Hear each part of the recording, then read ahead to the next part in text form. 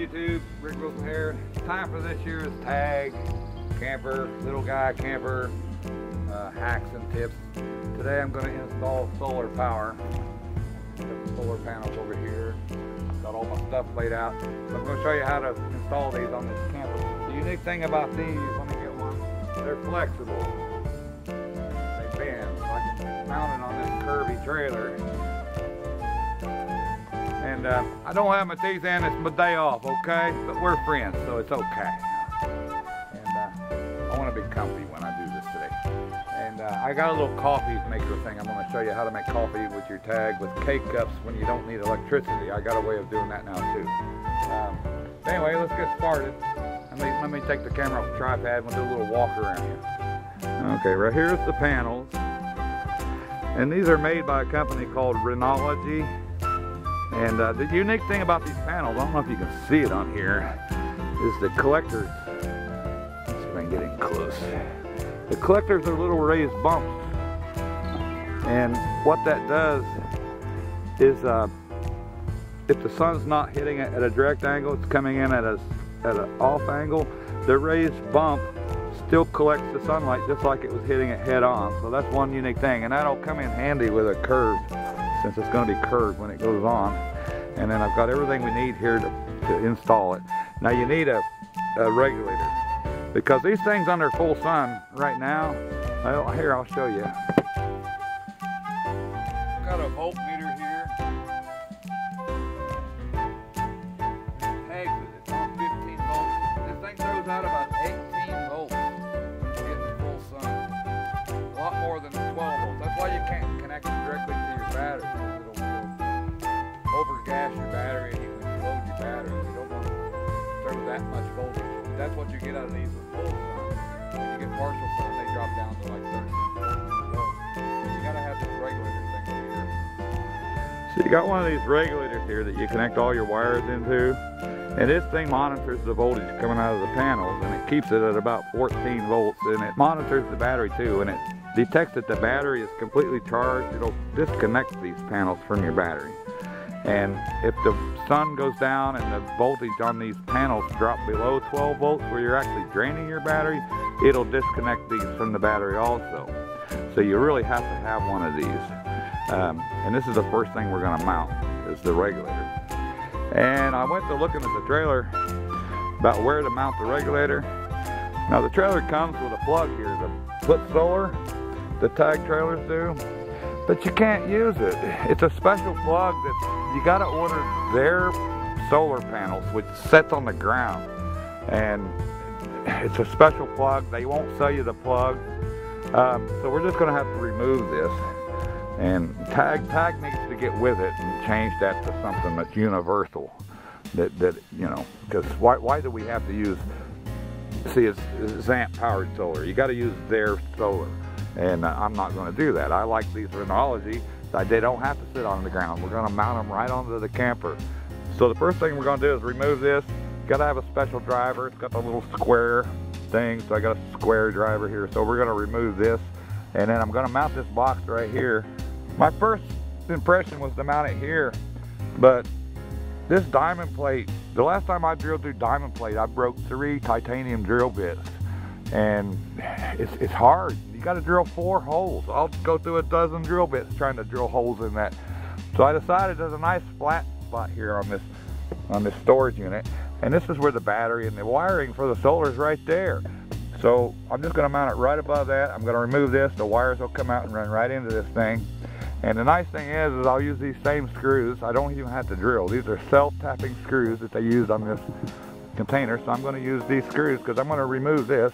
Okay, now I've removed the self-tapping screws that hold this in, this funky plug that you can't really use, and you've got the wiring harness right here. Now before you actually get into the wiring here and start cutting on it, you might want to shut your main thing off here that cuts the battery off to everything. And you can turn a light on inside the camper, make sure you got it right, make sure it's off.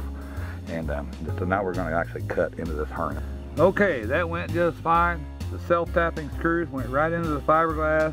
This thing's really tight. It ain't going anywhere. It don't even look bad with the missing plug. I wrapped some tape around it so it don't get frayed going in that, any movement in that hole. all you got here is your negative and your positive. It runs to the battery. This is what was to the back of the plug that I removed.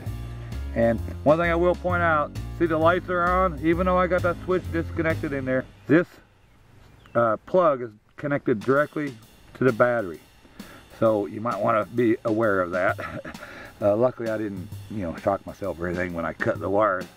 And then your other two connectors that run to your solar panels go here. You got a negative and a positive with it too. And they take a special connector. Let me show you. This is what you use with all the solar, the special connector. Don't pay any attention to that red. That doesn't mean it's positive, okay? It just means it's the male part of the plug. I figured that out too. You gotta really be careful which is the negative and positive when you connect these up. I use my meter and check. The socket coming out of the solar panel itself is positive. The male end of it coming out of the solar panel is negative. And so you have to kind of watch how you hook those up. Okay, next we're going to actually mount the solar panels. And we're going to put the solar panels here and here. These solar panels are 100 watts each, so that'll give 200 watts at 12 volts. That's about 14 amps that'll be fed into the battery to recharge it all day long. That's a pretty good charge. I shouldn't need the generator anymore with these solar panels. Okay, now they make these solar panels in different sizes. This is the 100 watt, but I got two of them. There was a 150 watt and a 200 watt. The problem with the bigger ones is there wasn't room here. Because I measured this before I ordered them, okay? And look how these are gonna lay on there. Just like that. Don't that look nice? Hey, think it'll look nice on there? I wanted two of them to keep it symmetrical, so it looks nice, but it also doubles it. I got 100 watts, 100 watts. That gives me 200 watts. That should be plenty enough to charge that battery up all day, and we won't need to take. I'm not even going to take the generator on this trip. So let's glue these on now. And this is on the back. Before I actually mount it, I thought I'd let you see all the specifications. Right there they are if you want to look at them. I think you'd be able to read that. I can see it on my monitor, so I'm sure you can see it. And now we're going to apply it silicone adhesive to the backs of these. I got Power Grab Ultimate Silicone Construction Adhesive, which is what the manufacturer recommends.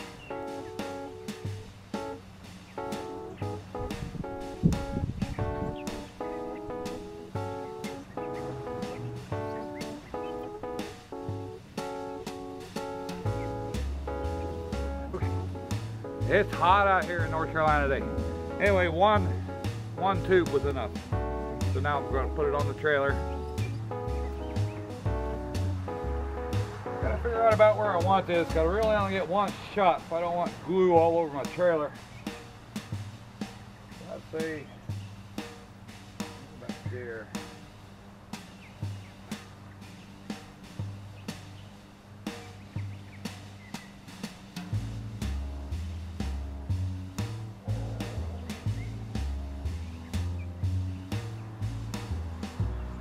I was worried about how to get this down against the trailer and hold it until it dries, but this panel is so flexible, it just lays right onto the curb by itself. I thought this would be a good place for it. You can get the direct sun, and then when the sun's going toward evening, it'll be direct on this. And these are bigger than what I need, so it should work fine.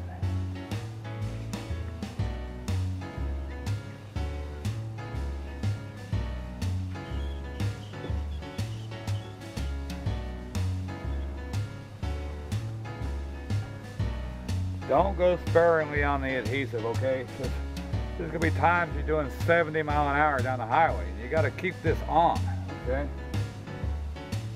Now I'm gonna do a repeat with the other side. I'm not gonna film that. You see how to do this side, just do the other side the same. Okay, I got them both on. I got them temporary connected. I got all the wires. I'm gonna have to roll all this up and get it, we can store it in here.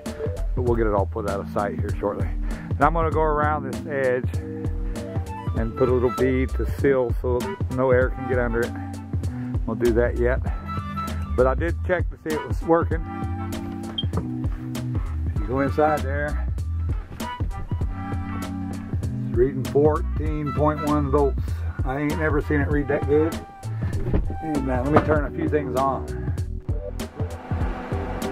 Okay, I turned the refrigerator on, and the refrigerator is actually like 80 degrees inside, so it's running full blast right now. And I turned the exhaust fan on high, and still getting 13.7. Now that I got it all installed, I did what any man would do. Once I install the thing, I go read the manual. Anyway, I wanted to see what these lights mean, and it's fine. The flashing light here means it is charging. The solid green light here means the battery is a little under voltage, which it would be because it's been sitting all winter, so now it's being charged up. I used to have to plug it into the wall. Now I can just let it sit out here and it'll be charged all the time. And so it's all working just fine. I still got to get a couple little wire ties that can stick to the camper. I don't want to drill any holes, but I'll get a few of them just to hold them wires down better. Okay, now I did go around and caulk the edge with caulk so that no air can get under it. And then I looked up some YouTube videos on how other people had mounted this thing. One guy mounted his with a super tape, a duct tape that, I went and bought a roll here. It's like 600 pounds, you can't tear it, you have to cut it with shears. It's a really tough tape with a super aggressive adhesive on it. And he put his on with that alone, and he was doing the 1 year checkup, and they were still on, just held with tape. I couldn't believe it.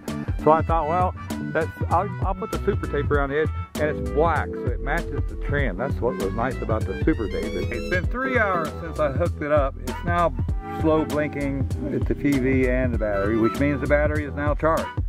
It's been sitting all winter. It took it 3 hours to charge it back up. And now it's when both lights are blinking, it's doing something called a float charge, where it's just maintaining your battery voltage.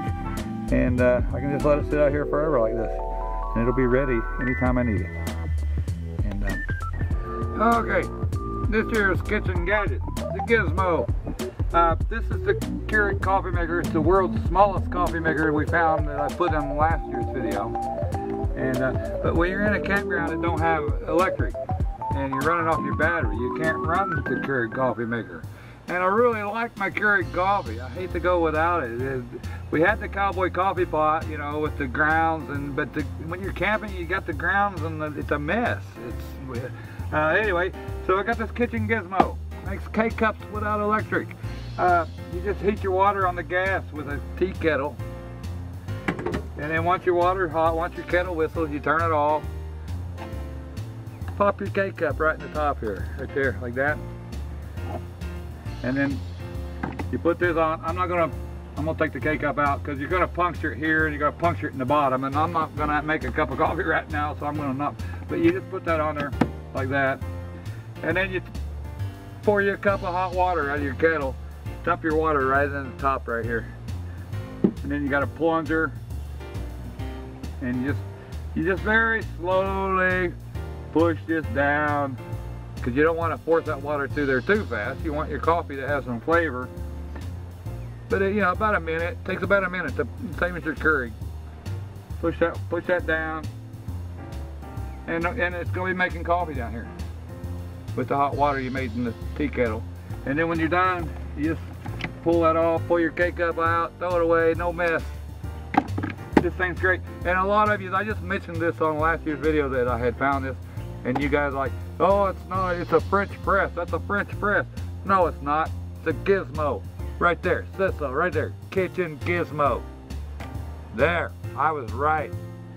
So anyway, that's just your thing. And one last look at the finished trailer with the solar panels. It looks pretty nice. And I want to talk about the new season coming up. I only got about 3 more weeks of videos and I'll be out of videos. So we're taking a whole month off and we're heading out west again. We're going to go through Colorado. We're going to go to that nude hot springs again. There's a couple things I didn't film last time. They got an entire nude farm there. We're going to film that. And the power plant that runs the entire facility that makes electricity off of the hot water from the hot springs. So I'm going to try to do that. Then we're going to shoot over to Silverton and go to the Animas Ghost Town. And then we're going to go down into the Four Corners area and visit a couple of national parks and do a couple of really neat drives. And then we're going to head north toward Montana, and we're going to go to Craters of the Moon, which is a place where Yellowstone used to be. you know, a million years ago. There's other calderas other than the one it's in. It has slowly moved to the east across the United States over the millions of years. So we're going to visit one of the former Yellowstone sites, and then we're going to actually go on up to Yellowstone. I got to go in and look. I got to go pick up Forrest Fenn Gold. We had a problem last year, and I waited to the last day, and then we didn't get out on time, and I couldn't even go look for it. So I still think it's where I think it is, and we're going to go back. I'm going to go for the gold the first day this time instead of the last day. That way, if something goes wrong, we'll have another day or two to go get it. But I'm definitely going to go pick up that gold this time, and then we're going to head on north into Montana. And I've never been to Montana. There's some neat stuff up there. We're going to go to the Bannock Ghost Town, the Prairie Dog State Park. There's some neat things up there. And then we're going to go across to Mount Rushmore, look some things around in that area, and then we're going to head on toward Ohio, back east again. We're going to stop and see Lincoln's log cabin that he was born in and grew up in. And we're going to stop at in Ohio at Hocking Hills State Park, which is actually 5 different parks. That's where I'm from originally. I know these parks really well, so I'm going to do some great videos there and show you some neat places there. And lots of other things along the way. I mean, we're going to be gone an entire month. But you got about 3 or 4 more weeks, and then we're going to be gone. And I'll be off, no new videos for about 6 weeks while we're gone, but then I'll be back with a whole new season. So we'll see y'all later.